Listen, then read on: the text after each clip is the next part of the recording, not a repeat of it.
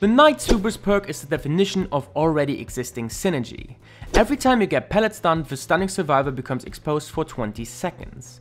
If you now add Spirit Fury to this, which calls upon the entity to automatically destroy every third pellet, and Enduring, which reduces your stun time by 50%, you can down a healthy survivor within literally seconds. Alright, I mean, we have everything ready. Spirit Fury is ready, Hubris is ready.